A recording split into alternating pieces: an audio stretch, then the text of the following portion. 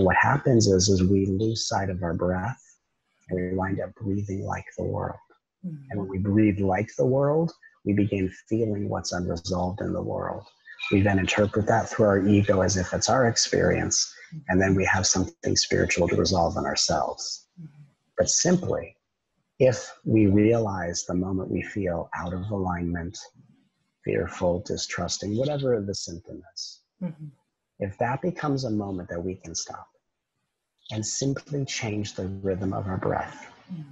If I breathe differently than the world, or if you breathe differently from the world, you begin to unhook from empathing from the world. And then you return back to your own individual energy field, where whatever you've taken on from the world can be cleared and transmuted as you return to your own individual experience. So when we breathe differently than the world, we actually bring forth a light that heals the world. And so, you know, by and large, a lot of humanity is not becoming very mindful of its breath, is not taking its time. The fact that it looks like everyone's in fast forward is to our evolutionary benefit. So if we can start living differently than the world, if we can start mindfully breathing differently than the world, which is simply take our time with breath, not necessarily deep breath, but just slow breathing. We just breathe a little bit slower. We listen just a little bit longer. We speak just a little bit slower. All these little things.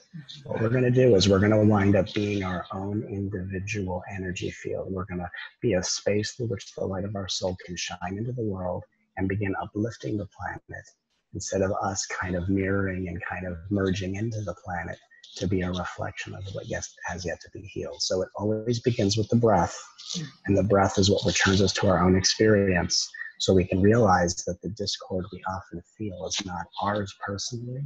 It's just what is yet to be healed on the planet. Yeah. I'd say you respond with the breath, and that's just a great confirmation of the deepest wisdom of, you know, because again, how many times do we sit there and feel something and we interpret it as, why am I feeling fear? Why am I feeling sadness? The question is framing it as if it's ours. And then what do? We look to our history. I'm afraid because this happened in the past. And it's not, you're not going to get incorrect answers. You just may not get relevant answers, because in that moment, you're not actually feeling your fear. You're simply feeling humanity's unprocessed fear. And the only way to help humanity process a fear that's not yours is to change the way you breathe. Wow. Powerful. Powerful and simple. Very simple. Yeah. And another part of it is, for a lot of people, sitting still or taking a moment to breathe is new. It may not feel familiar because we're just used to breathing the way people around us breathe. There's this kind of feeling like we often act like these energetic chameleons, where I'm going to breathe like people around me. Because subconsciously, the belief, subconsciously, not consciously, the belief is, if I can be like other people, I might be better liked by people. It's a very subconscious program. So what happens is that, you know, we can stop and breathe, and that's a good practice. But for a lot of people, stopping to breathe can be a little abrupt and arduous, because the ego is not used to this new rhythm. So what we do to soften the edges of the practice is that when it's time to slow our breathing, as we stop, noticing how we're feeling, not ours, it's of humanity's. And as we slow our breathing, we can also just put our hands on our hearts. And just putting our hands on our hearts, even if we have the awareness to even say an I love you to our heart. As if every I love you we're saying to our own heart is going to all of humanity. And that as we slow our breath, we take it as a moment to offer ourselves the love and encouragement and support that perhaps the past never provided us.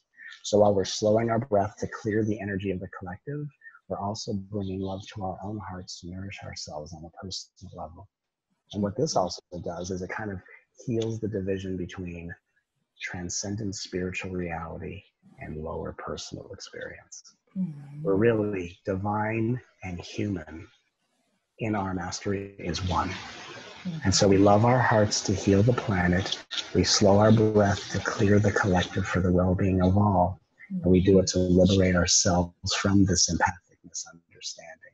We also love ourselves to be the support, companionship, and beloved attention that perhaps the past has never offered us. So there's so many things that occurs just by slowing our breath and loving ourselves more often.